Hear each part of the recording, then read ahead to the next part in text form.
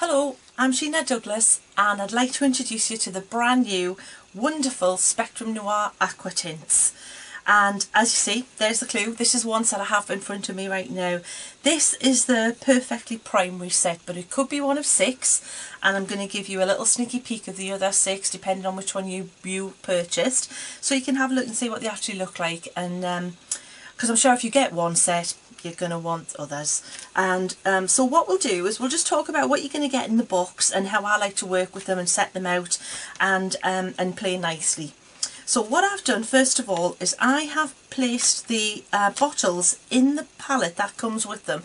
This is a fantastic, really good, I would say it's a must, because these jars are jars of intense, highly pigmented watercolour, liquid watercolour, so you really don't want to risk spilling these. So I think this is a fantastic thing to use the actual packaging. Keep them in the packaging all the time, because then it's kind of spill proof. You can also use the packaging as a palette, but I would rather use another palette and make sure that my paints are steady in this. And what I've also done is I've taken the tops off. All the tops are just screw-on tops like this, and they're really tight, good seals, so make sure when you put them back on there you really give them, you'll find they'll tighten and then give them another turn and you'll feel they kind of do a little kind of lock in there, and then you know that they're sealed for liquids. So what I've done is I have placed, this is the primary set, and there's warm and cool colours in this set. Now if you look at Leanne's tutorials on the Spectrum Noir pens, you'll have an understanding of what I mean by a warm and cool colour. Reds, yellows, oranges, all warm at the back here, and I've placed the greens and the blues, and purples would have gone there at the front if there was any purples. So just for use, I'll be used to knowing where to go to and to play with them. Right, they're ready to go. The other things you're going to get in your set is you're going to get a set of 3 brushes. Now I like to use these brushes as more effect brushes. They're very soft bristle brush, so they pick up a lot of liquid, which is great for dropping into maybe your wet canvas, and you'll see that the paints will wick and they'll move over the surface, rather than for detailed painting. I still like my other Spectrum Noir brushes, or any other just watercolour, synthetic, natural, anything like that's going to work with these. They're water based, so it's easy clean up, there's no odour, and so it's all good. But these are the brushes you get with them. You're also going to get, and these are fantastic, these will be your friend. This is the best way of getting the paints out of the little jars. You get a pipette for each colour, so literally all you do is squeeze the pipette and then let it wick the colour up, and now you've got that controlled way. You see it's not even dropping yet until I tell it to, of transferring the colour from your jar to your palette or your canvas or whatever you want to add it to. If you're going to mix yourself some colours in your gesso, because you can do all that. So much you can do with these. But that's pretty much what I like to do to get ready if I'm working on a set. Of course, if you've got more than one set, you just mix and match, pick out the colours you're going to work on and then place them in that palette. Then you've got the colours you're going to work on. You don't have to stick to primary with primary or the pastels with the pastels. They're all going to mix and match and play nicely together. And in fact, once you build up more than one set, I would more than likely store them so that I've got all the blues together, whether they're in the pastels or the primaries or the bright and beautiful set, all the reds together, so that I can literally just go to them and I've got kind of my spectrum of colours, and I can just work through them. Right, the other thing I would strongly suggest you do is make yourself a little palette when you first get your paints.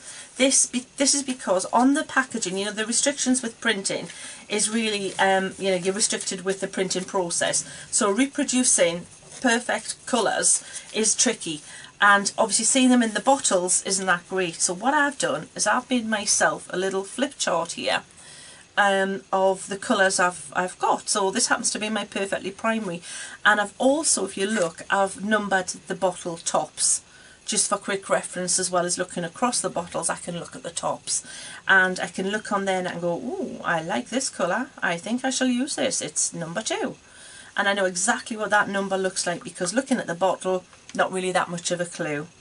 So that's a big tip, I would say, to do. I may as well at this point show you some of the colours, seeing as we've got the palette, the little the book out here ready. So we'll start at the front, and I'll show you that if you haven't, making your mind up on which ones you want, this is the Bright and Beautiful set. And again, I've numbered it so that I can see exactly which colours I want to use. And this is just one layer, by the way. This isn't dried and then gone over with and gone over with. This is as you see them. You can see how intense these are. But wait until you see what they do when I show you the techniques booklet. Okay, the next one we'll look at the contrast. Pastels. If you're brand new to colouring, if you like a lot of soft delicate colours, if you colour things for maybe little girls' rooms, baby cards, that kind of, you like the whitewash pastel look, this is a great set to start with, because the colours, even though they're pastel, they're still very obvious. You can clearly see from the lemon to that violet colour, really, really gorgeous colours there. So very opposite to the one we've just seen. Then another fantastic set, the landscape. This is it's kind of self-explanatory. If you like to go out there and look like you're actually using these for, it's not just for card making, obviously these are for wall art, they're for 3D projects. If you like to paint landscapes, you've got all the colours, which I would think of a British landscape here. If you live somewhere hot, then you're going to want to change this, and I'm not jealous. So you can see all those gorgeous more muted tones there. Then again, the primary that we just looked at, this is the set I'm working with at the minute. Primary obviously because you've got your orange, your yellow, your red and your blue. So that's a really good sensible set. But if you want to talk just gorgeous and throw sense out the window, wow, I love this one, the Beautifully Grunge. I'm predicting this one's going to be a very popular set.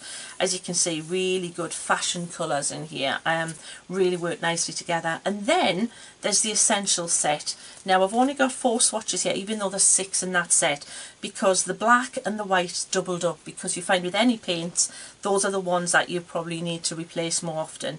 And then you've got an amazing metallic silver and a metallic gold, which you're going to mix with the other paints to make them look like special effects paints, and they've got mica and pearly wonderful things going on. So that's the palette. Let's do a quick little painting swatch, and you can see how they work. So what I've got is a piece of watercolour card, a nice heavyweight card, because obviously you're going to apply quite a lot of liquid at some point for different effects. So we're good. This is 300 GSM weight would be a great card. Something like the Sheena stamping card, also wonderful. So I'm going to show you how it looks on a dry piece of card, and then we'll look even just something simple like wetting the card first. So I like to use a flat brush if I'm creating a background, and the bigger the brush, the better. To be honest, for if you want a seamless kind of blend. So a flat brush, large brush, these are the Paint Fusion brushes, and so let's try the bigger one. Wet your brush, then get rid of the moisture, because I don't want to dilute these colours. Of course you can, and you can use your dropper to do that if I wanted to make these, and you can make yourself little recipe books. Say I really like this pink, but I want a pastel pink. I might say, oh, 50-50 is a great mix. So just all you do is just measure on your thing, on your pipette, to a certain measure, one of each. So there's so much to do with these. So we'll take the brush, and we're going to start maybe with a darker colour at the bottom here, and just wash over, and you can see how intense that is. Really nice. Just don't be scared, just wipe that straight over there. Now I'm going to wet the brush, dry that off, and then I'm going to go to the next colour, pick that up. This should be a lighter orange. There you go, look how intense that is. And then just wipe close to where you've just been, and you'll see it'll blend. You get a really lovely seamless blend with these. They're one of the easiest paints for blending that I've found. Lots of crafts, even with parchment craft, this rainbow card and things, that was really popular for that, to have behind parchment and things. You have to buy it, but you can make your own. Now if you see there's that little line there, little transition line, all you need to do is pop a little bit of orange in the middle, and you'll lose that, and then you can blend from one to the other and back and down. And you've got a really nice, this would be great for like the African stamps and African sunset. And within the primary you've got obviously the warm and the cool colours, and so you can have really best of every world really. You've got all things covered with that set. You can see how well that's working. So that's onto a dry piece of card, and you can see how well that's blended. Now what you can do is, if you use a wet piece of card, always have some kitchen paper handy, by the way, when you're working with these.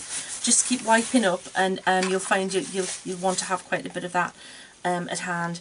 If you spritz your card before you start, really get quite a bit of water on there, and we'll put a line of the darker colour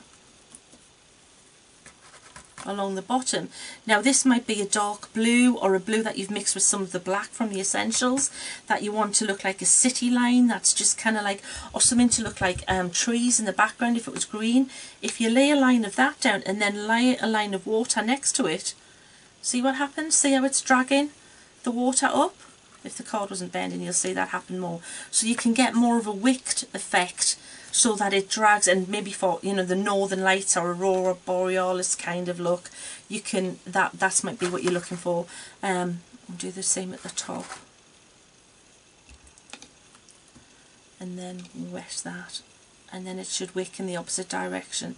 So can you see how you've got special effect without really having to do a lot at all, just even wicking from the colour into the white area. So don't feel you have to colour the whole of the card even, because it'll create a landscape effect for you without even having to paint trees and things if you use different colours. So we'll pop that to one side. Then I'm going to show you, that was just a really quick hit, but one thing I really want to show you that's amazing with these paints is a background I created earlier using this set. As you can see, a larger, this is the exactly what we just did with this smaller one. You can see, using the directly onto the dry card. But check this out, this is so good. So I'm just going to take some water, and I'm going to drop some water on here. Now this might be an African sunset, and I might want to maybe have put a sunrise on there. So what I could do is take something circular and draw around it with a pencil, very light line, and then I can actually faux bleach, because these paints faux bleach better than, I mean, I thought I could only do this with inks, but check this out.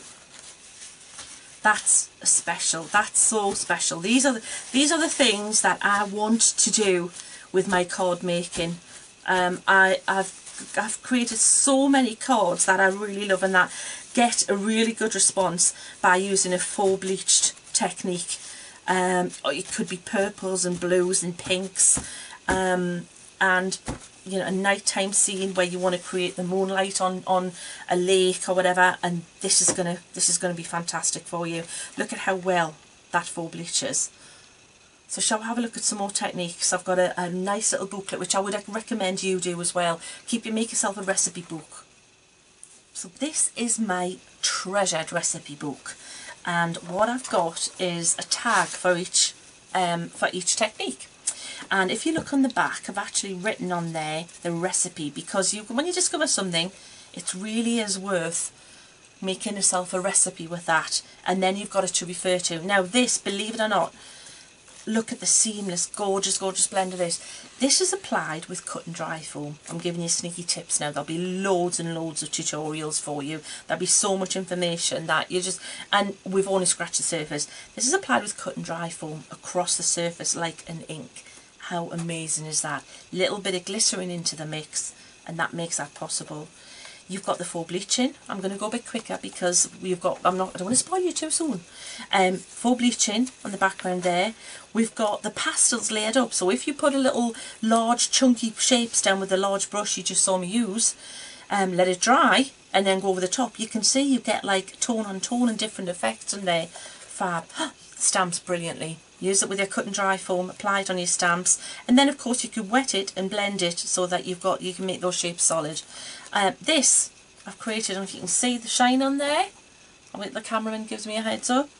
Right, this was a spray I've created in a spare spray bottle using some of the inks, water, and some of the gold in the essentials kit, and put it through a spray bottle. It looks like a specific specialist spray paint. This, you can pick up the stuff from your mat, the overspill, and then sponge some of the metal over the top Another gorgeous effect. You can stamp with the metal paint, either the silver or the gold, and then wash over it for a resist. You can use salt, so just paint it on, use salt. You can use cling film, plastic wrap on your paints. Look at that, but with the metallic sheen. Can you see how that looks like a crushed silk? Gorgeous. You can mix it with your gesso. I mentioned making a chalk paint. Mix it with gesso. You get a chalk paint so popular, it literally feels chalky. And you can see that the look there. This is chalk, a gesso background applied roughly with a knife and then painted and then faux bleached, so even on top of gesso. This is a faux metallic effect with verdigris and rust looking. Just again, another technique we'll bring to you. Shaving foam, marbling. Another technique, picking up colours and splodging and using splats and dropping colours on with your pipettes. Coating crystal. Stunning. One of the best mediums, and I've been using coating crystal for a lot of years now, creating that technique. This is probably the best product I've used yet for this because of the intensity of the colour. Lapis lazuli for background I created, using some of the metallics from the Essentials. And this very set here, the primary set, jade, pewter, and that's it for now. So keep watching, there's so many more videos, and as we think of things, we'll share them. Have fun.